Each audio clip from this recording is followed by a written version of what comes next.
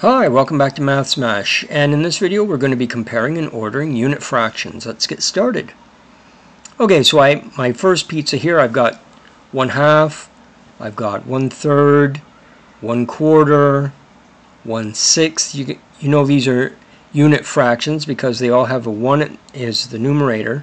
So what do you notice about the denominators and the order of the fractions? Have a look. Here we've got 1/2. Then we've got 1/3, we've got 1/4, and 1/6. But look at the size of those pieces.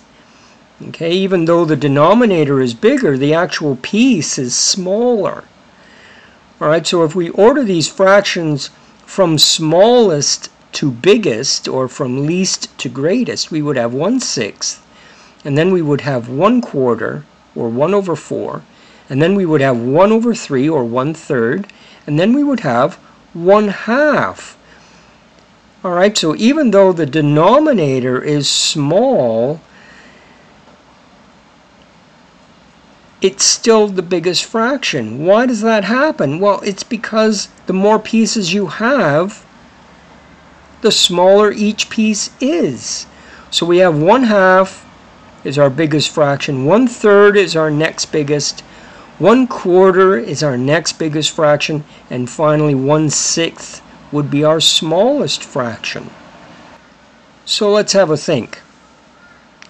Which is larger, 1/3 or 1/5?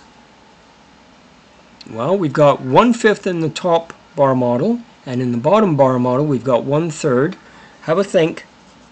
Okay, if you said that 1/3 was bigger, you are correct. Well done. Great. Okay, I hope you found that helpful. Thanks for watching. You've been watching Compare and Order Unit Fractions from Math Smash. Don't forget to like and subscribe. Have a great day.